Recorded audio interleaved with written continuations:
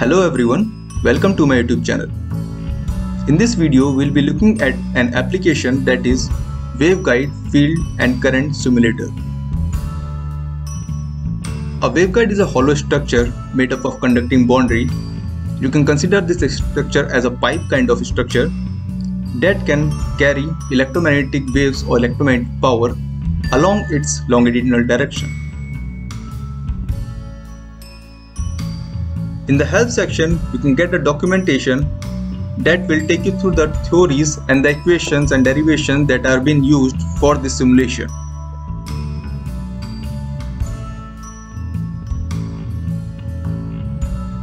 We will be considering rectangular waveguide for our analysis with a cross-sectional area of A cross B. We will be considering the length of the waveguide as infinite so that there will be no reflected waves existing in the waveguide. You can go through the entire documentation to know more about the waveguide structure and the fields that exist inside the waveguide.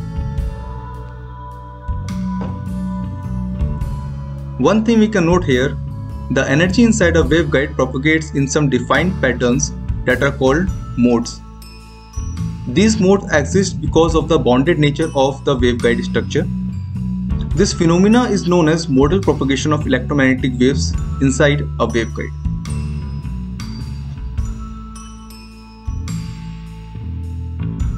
Before starting the simulation, you have to set some parameters like the mode. We will set the mode as TE mode. M here is the mode along the x-axis. N is the mode along the y-axis. So we will take M as 1 and N is 0. A is the length of waveguide along x-axis and V is the width of the waveguide along y-axis. We can change the length of the waveguide according to our observation. So we have to observe only 3 cm length of the waveguide. Here F tells the operating frequency, so we have taken the operating frequency as 10 GHz. We can change the samples in X, Y and Z according to the resolution we want in our plots. Here we will get the cutoff frequency as we will click the simulate button. One thing to note here, the cutoff frequency should be lower than the operating frequency. This cutoff frequency is defined by the dimension of the waveguide and the mode that we want inside the waveguide.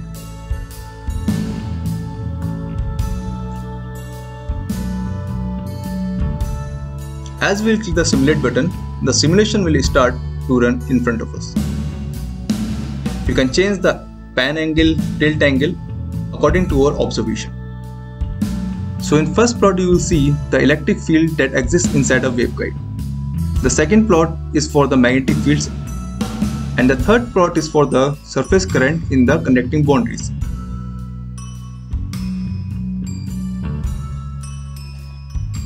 We can change the view according to our requirement. If you want to observe only the top surface or bottom surface or any side surfaces, you can select those surfaces. So here you can observe the top surface of the magnetic field. So if you select the top surface in the surface current, you can see the field patterns. We can also pause the simulation to observe at a single time instant. You can observe in the surface current that the surface current are converging at a point and diverging at another point. In the magnetic field section, you can see the magnetic fields are circular in nature. We can resume our simulation by clicking on resume button. We can stop the simulation by clicking on stop button. Coming in the mode, we can change the mode. Now we will observe for TM11 mode. We will click on the simulate button and we will see the TM11 mode.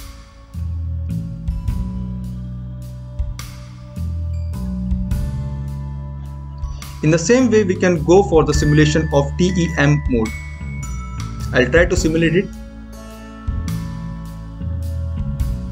A message comes in front of us that the TEM mode does not exist in a rectangular waveguide.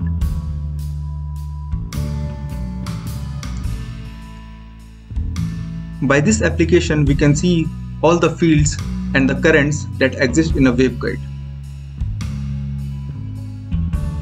It becomes very difficult to visualize the field or to observe the field just by observing the equations. If we go to the higher modes, like I will take the mode as TM10.5 mode, I'll try to simulate it. So you can see the plot is not coming very clear in front of us. This is because the cutoff frequency is higher than the operating frequency. We have to keep our operating frequency a little bit higher than the cutoff frequency. I'll keep this frequency as 100 GHz. Now I'll try to plot this simulation. Now you can see because of our sample points, the resolution is not very clear in this plot. I will increase some sample points here, like I will keep the samples in X as 60. I will keep the samples in Y as 50. I will keep the samples in Z as 100.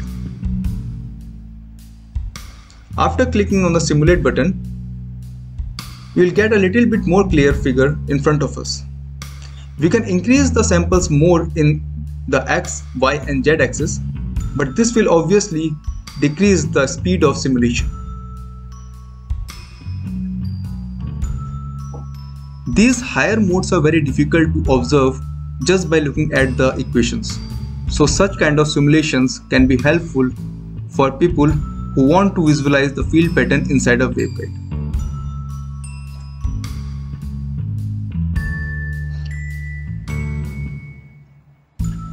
You can export the matrices that were used to plot these fields. You can go to File menu, click on Export, and by selecting the folder, we can save the file.